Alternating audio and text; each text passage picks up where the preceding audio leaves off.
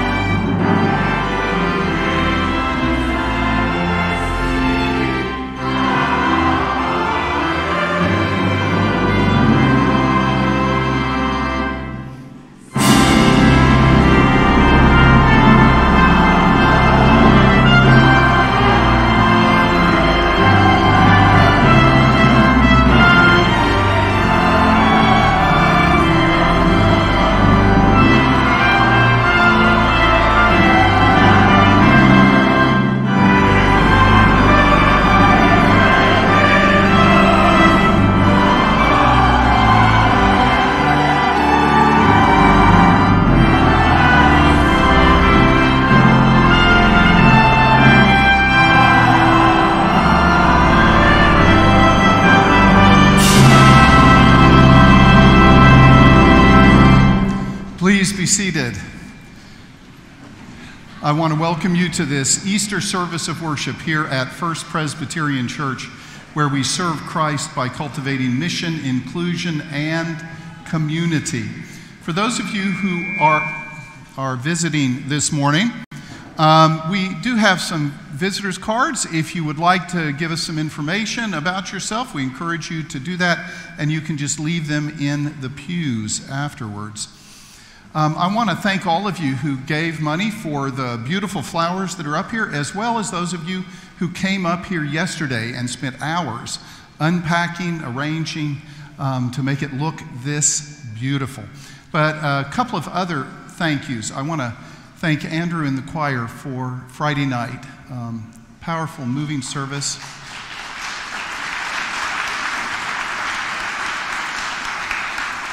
And I want to thank all of our musicians who are here with us this morning. You guys were great at 8:30 and fabulous, and thank you for being here. A reminder that we are still receiving one great hour of sharing offering. It's a national offering of the Presbyterian Church USA. All the money goes out to help others outside of this church. None of it stays here. And as I said a couple of weeks ago, this church, though we are not one of the biggest churches, has been one of the leading churches in giving to one great hour of sharing across the history of the offering. And so we hope that we can continue that tradition. Finally, you all should have received a flyer about our Ukraine relief efforts. This is thanks to the Burke family. They are sort of heading this up. Kevin, who is the father of the family, his company has an office in Poland, just across the border. And so as the more than 300 children a day come across unaccompanied, they are in need of many things. And this is an opportunity for all of us to participate and to help make new lives for these children. So please take a look at the flyer. It tells you what's needed and how you can do that. And now with those announcements made, I'm going to invite all the children to come and just sit up front. Come on up front, guys and gals.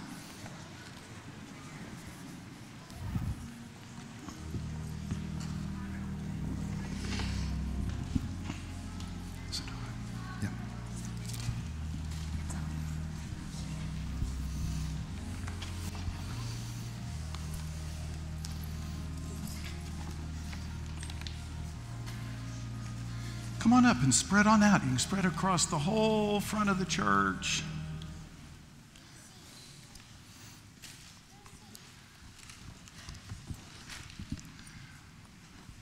Come on down. Come on down. So, do you all remember what's in here? Anyone know what's in here? That's right. What's in here are the Alleluias. Can you all say Alleluia? Yeah, and we say Alleluia to praise God, and all the past 6 or 7 weeks, these Alleluias have been buried in here because we weren't supposed to say Alleluia, but now this morning we can say Alleluia. Absolutely. And so, Miss Cindy has some things that she's going to tell you about the Alleluias and what you're going to be doing. Okay. I don't know if you noticed when you walked into the church today, but there were little Alleluias scattered throughout the church, maybe on the walls, or I'm not going to tell you all the secret hiding places, but there were lots of Alleluias. Your job after church today is to find all of those Alleluias, and then after all the people are gone from this room, you can come back here and find all the little hearts that are on the seats. I'll tell you more about those later. I think Miss Bethany's going to tell the rest of the congregation about them. But your job is to find all of the surprises. The resurrection was a surprise, and this is a surprise. Okay, and so let's pray, and then you all can follow Miss Cindy out to do some great fun things for Sunday school. Can you guys pray with me? Thank you, God, that you raised Jesus. You raised Jesus. And he lives today. And he lives today. We pray in Jesus' name. Amen. Before we go anywhere, children, think about where your parents are right now, because we are going to return before the service is over. So think about where they are. We'll find them when we come back. Okay.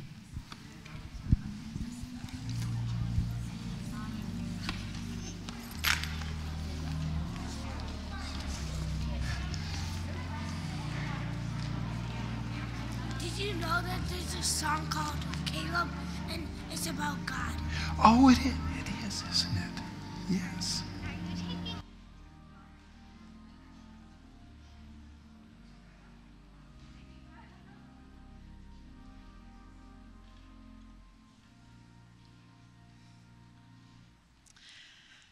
All of you are welcome to take one of those hearts home, because inside that paper are seeds that will grow. If you put them under the ground about 1/4 of an inch, in a couple of days, you will have some beautiful flowers. It's a reminder to us that sometimes the things that are most beautiful and the most valuable in our lives are things that we have to bury first and wait for them to grow. So please join me in this unison prayer of adoration. We praise you, God of life, that Easter is not about a people, but all people. That because the tomb is empty, sin and its power in the world are broken. That because Jesus is risen, We no longer must fear death, that because there is new life, we can become people of boundless possibilities. We give you thanks in Jesus' name. Amen.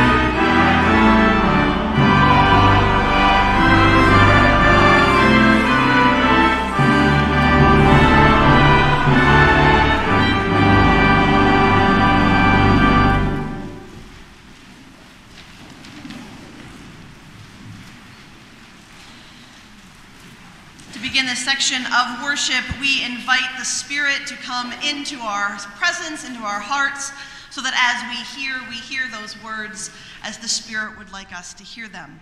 So please join me in this unison prayer for illumination. The Lord be with you. And also with you. O risen Christ, open us to the power of your resurrection, as we hear it proclaimed anew this day, that we too might rise to new life in you. Amen. Our epistle lesson today comes from the first letter to the Corinthians, chapter 15, verses 1 through 11, will be how Paul greets them and reminds them about the power of this day. So let us listen to these words. Now I would remind you, brothers and sisters and siblings of good news, that I proclaimed to you, which you in turn received, in which also you stand, through which also you are being saved, if you hold firmly to the message that I proclaimed to you, unless you have come to believe in vain. For I handed on to you as of first importance what I in turn had received, that Christ died for our sins in accordance with the Scriptures, and that he was buried, and that he was raised on the third day in accordance with the Scriptures, and that he appeared to Cephas, then to the 12, and then he appeared to more than 500 siblings at one time, most of whom are still alive, though some have died. Then he appeared to James, then to all the apostles. Last of all, as to one untimely born, he appeared also to me. For I am the least of the apostles, unfit to be called an apostle because I persecuted the church of God. But by the grace of God, I am what I am. And his grace towards me has not been in vain. On the contrary, I worked harder than any of them, though it was not I, but the grace of God that is within me.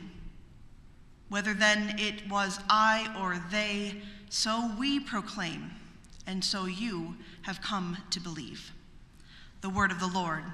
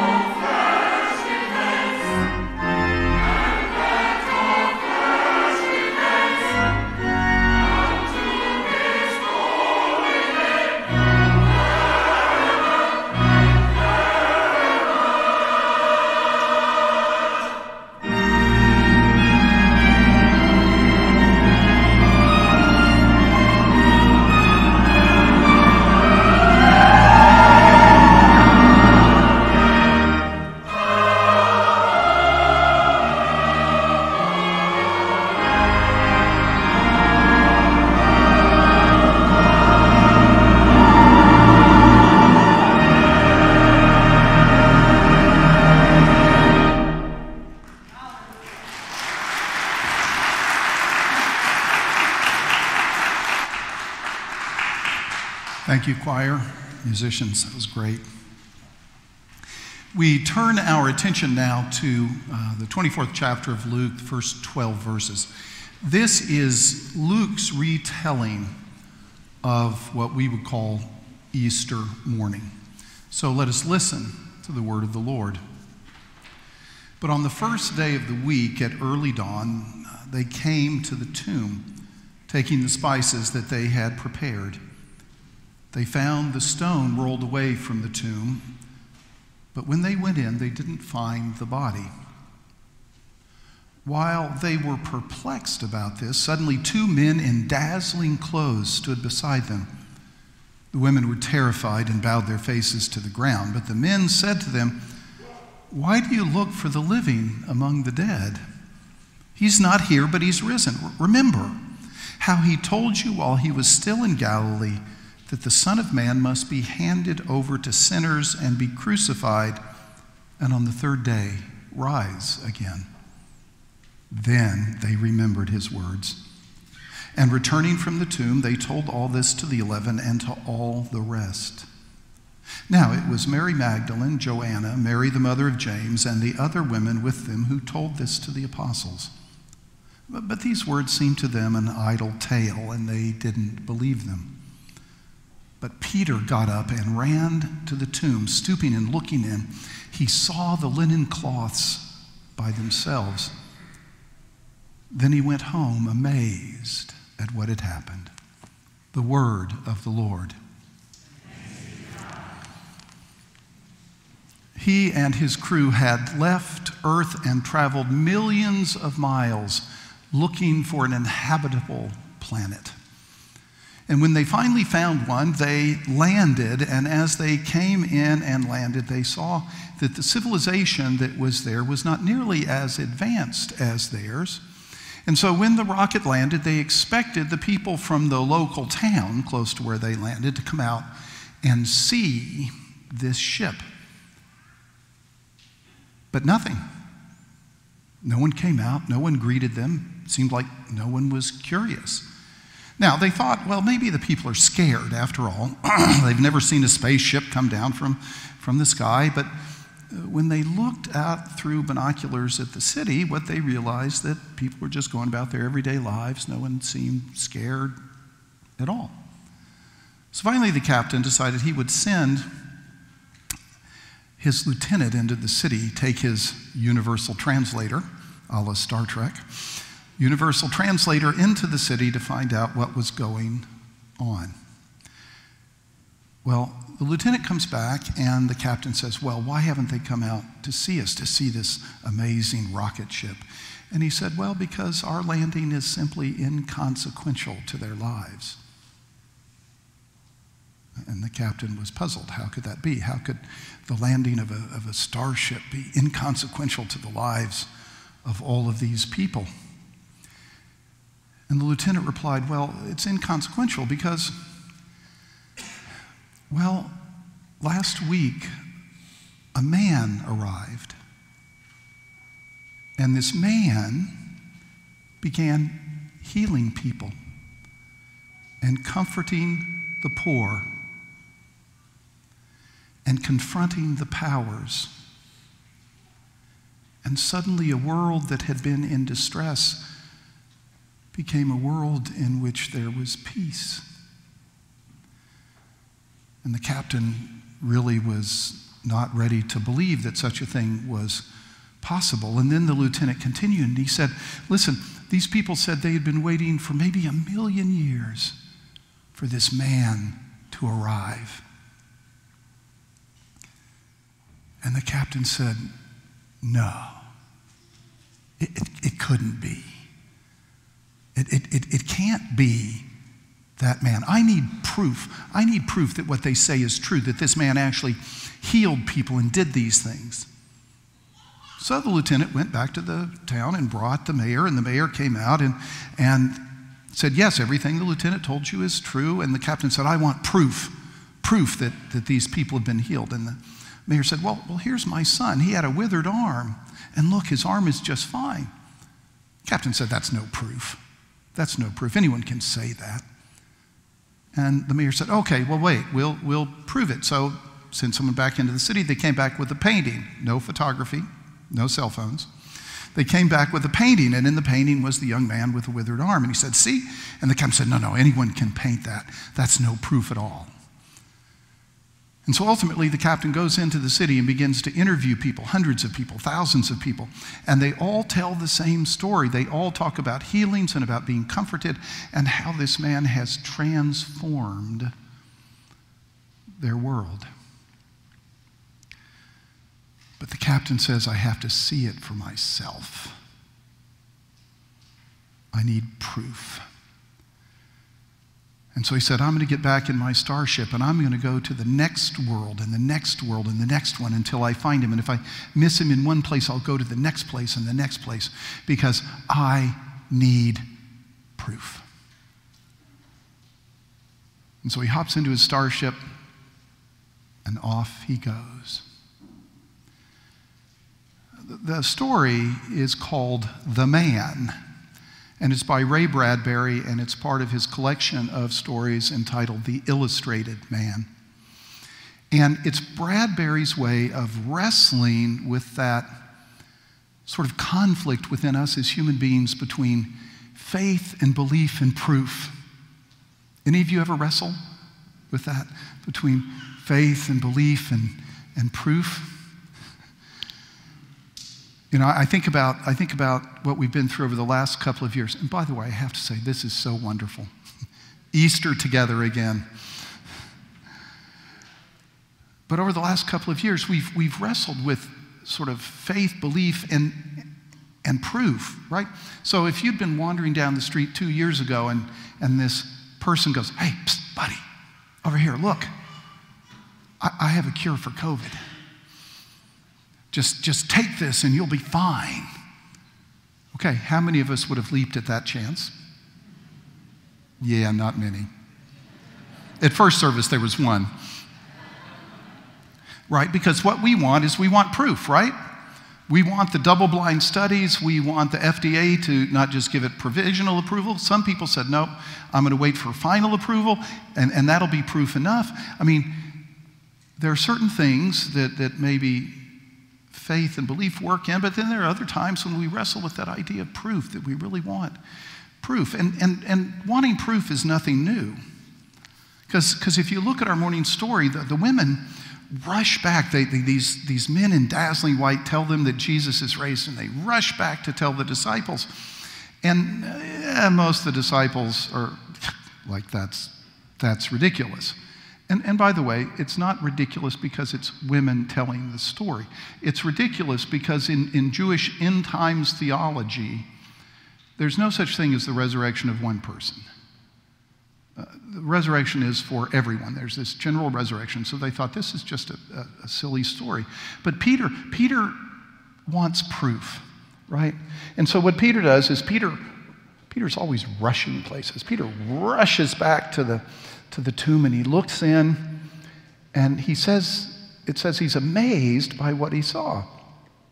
And elsewhere he's confused. But he wants proof, right? And I think there's certain things that many of us really want proof. And so the question for this morning that just really kept running through my mind this week was, why doesn't Luke give it to us? Why doesn't Luke give us proof in the garden that Jesus has been raised from the dead? Because if you notice, in this story, there's no resurrected Jesus, which is fascinating because the other three Gospels all have someone in the garden that morning, Easter morning, meeting the resurrected Jesus. In the Gospel of Matthew, there are the two Marys. The two Marys meet up with Jesus and they see him and they talk to him. In the Gospel of John, it's Mary Magdalene, and Mary Magdalene not only sees him, but she touches him. He says, don't cling to me, but it's okay, you can touch me. The Gospel of Mark, in its oldest forms, has no resurrection story whatsoever, but someone really didn't like that. And so they add an Easter morning resurrection story to it. But not Luke. So why would Luke not give us the proof that we're looking for, this proof that someone saw and touched Jesus? I'd argue that there are two reasons for this. First, it's because we are where the women are, and Luke wants us to become what the women become. We are where the women are, and Luke wants us to become what the women become. So, we are where the women are. Where the women are, who all these women who've gone to the tomb, they are absolutely and completely dependent on the witness of someone else that Jesus has been raised from the dead. Right? All they have are these two men in dazzling white clothes who say, listen, why are you looking for the living among the dead? He's raised. Go tell everybody. And they go. They have not seen Jesus. They have no, air quotes, proof. But that's where we are, right? I mean, we are dependent on 2,000 years of people witnessing that Jesus was raised from the dead. Just like Paul, when he is talking to the people in Corinth, he says, listen, Jesus appeared to Cephas, who's Peter, and then to the apostles, then to 500 people. And so you can trust this. You can trust the witness of these people. And that's where we are. Now, unless some of you are not telling me something that you have seen the physically resurrected Jesus sometime, then we're all in that spot together. And that's really where all of Luke's audience was. Because Luke is writing to Greeks who never would have lived in the Holy Land and would have had no connection with Jesus and no reason to see him physically alive. And the same for Paul. Paul's writing to people in Corinth who would have never been in and around Galilee and Jerusalem, and so wouldn't have seen the living Christ. And so we are where they are. And so the story of these women is our story. That we're dependent on someone else, witnessing to someone else, for the last 2,000 years. But remember, it's not just about us being where the women are, it's becoming what they became. The women became witnesses. And I would argue that what Luke is about is wanting us not just to be witnesses who say, oh yeah, someone told me that Jesus was raised, now I'm going to tell you. It's more than that. I would argue that what he wants is for us to become the kind of witnesses that the Apostle Paul was. Now, Paul, in the passage that Reverend Bethany read out of the first letter to the Corinthians, he says, and then Jesus appeared to me as if one untimely born. And if we read the story of it in the book of Acts, Paul is not there in the garden or later where Jesus is up and walking around and doing things. That Paul experiences this powerful presence of the risen Christ in a light, in a voice. Christ is there with Paul. And it is that experience that Paul witnesses to throughout his ministry. And I think that's what Luke wants us to become. Because I would guess that many of us have had maybe not exactly that experience that Paul had on the road to Damascus, but that in a difficult moment in our lives, when we are not sure which way to turn and what to do, it is somehow in prayer that the living Christ becomes real in us and encounters us and changes us and empowers us to new ways of living. We experience the living Christ. Or when we're in desperate need of forgiveness and we feel like we've failed all of those around us, and in prayer we experience that forgiveness just washing over us through the living Christ who is there within us and around us and beside us. And then there are those moments. Not all of us have had them, when we sit or stand at the bedside of someone who's dying. It may be someone we love. It may be someone we know well. And as those people take their last breath, suddenly we experience the peace of Christ in that room, moving in us and through us and lifting us. And we know that death has not won, but life is victorious. There is just this deep sense of Christ's presence. And that's what we're called to witness to.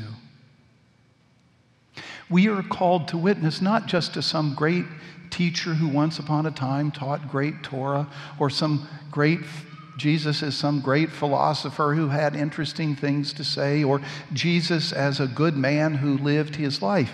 What we are to witness to is that Christ is raised, and because he is raised, he is present in us and with us and through us, and touches us in ways a memory or a story could never do. Now, the story The Man does not end with the rocket ship taking off.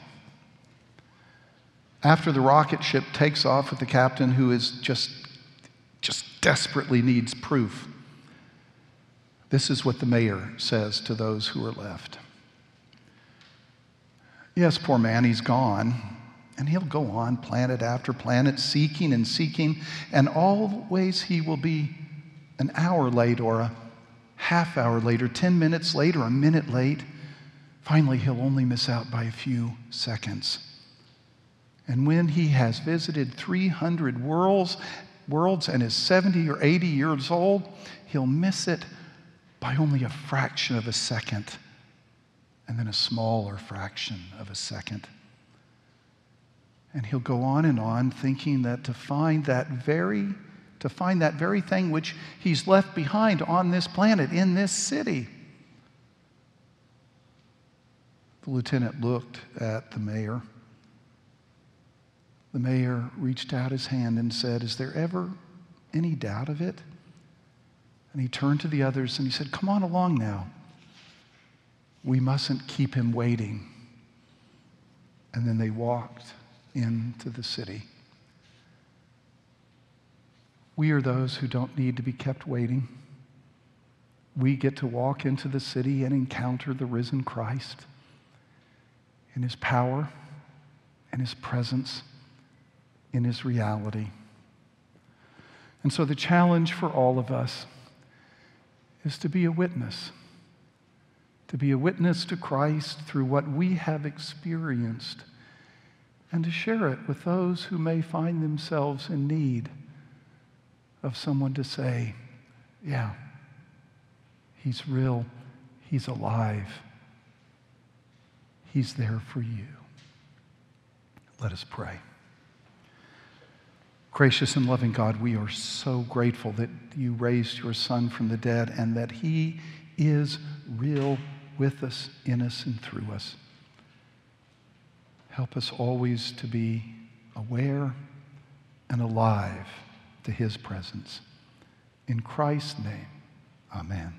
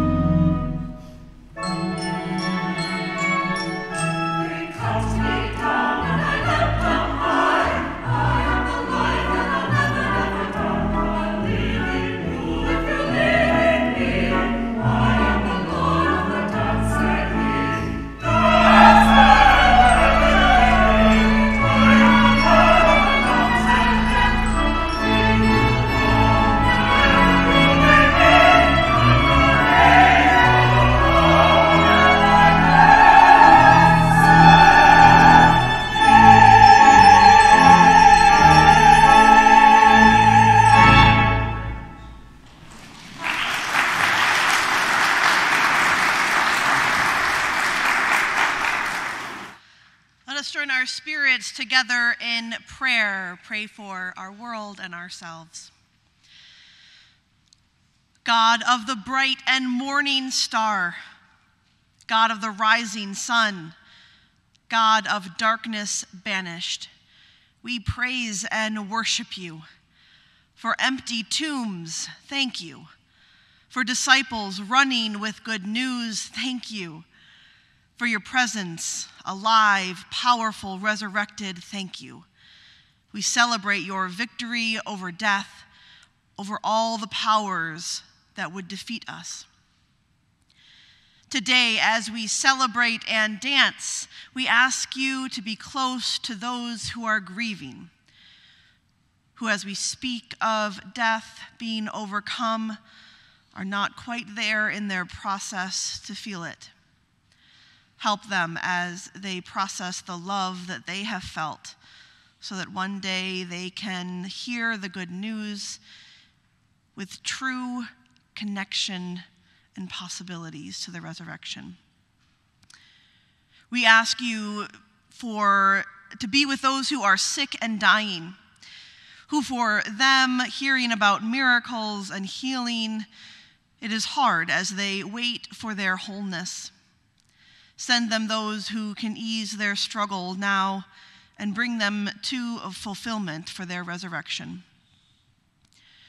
We pray for places in the world that are torn by war, where the message of the Prince of Peace seems so far away.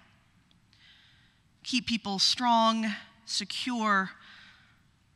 Send them those who can help and who can carry a burden with them. Help us all to grasp resurrection, to understand its power, to see its force at work in our world, overturning evil empires, changing the hatred within us, moving the world slowly but forcefully, bending it towards love and truth. On this day of great gladness, empower us to be your ambassadors proclaiming good news. Good news in our kitchens and living rooms as we are with friends and family. May they be able to show up as their true selves and not be ashamed of how you have created them. We pray for the good news to be said in our offices and our workshops as we fulfill our purpose and our passion. We want to proclaim good news in the fields and the factories as things are made and built that make this life wonderful and extraordinary.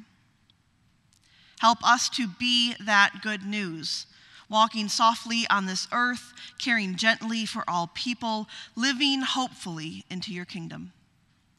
In this world of broken hopes and dreams, we catch sight of your kingdom come. And in the person, Jesus Christ, who lives and reigns forever in us, who has taught us that when we pray, we say these words: Our Father, who art in heaven, hallowed be thy name.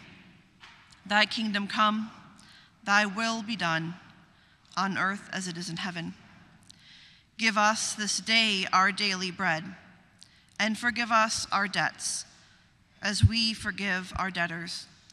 And lead us not into temptation, but deliver us from evil.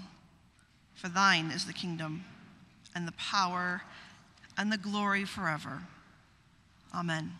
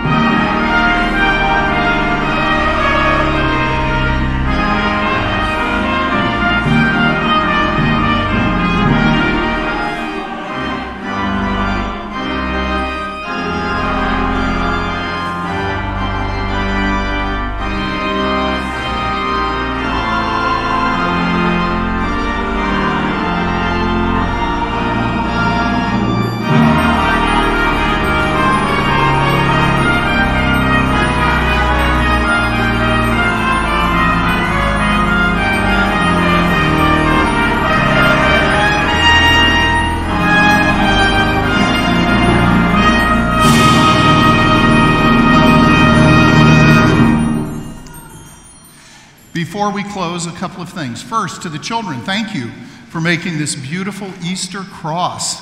It looks fabulous. Second, please take flowers with you when you go. Take them, enjoy them, plant them, let them grow. Even if you didn't buy a flower, we have plenty of extras. Take some with you. And then after the benediction, we're going to pass the peace. And this is how we pass the peace to one another. And then we ask you to remain standing for the Hallelujah chorus. And now may the peace of God that passes all understanding keep your hearts and your minds in the knowledge and love of our Lord and Savior Jesus Christ. And may the grace, mercy, and peace of God the Father, God the Son, and God the Holy Spirit be and abide with each and every one of you from this moment forward and forevermore. Amen. Peace be with you.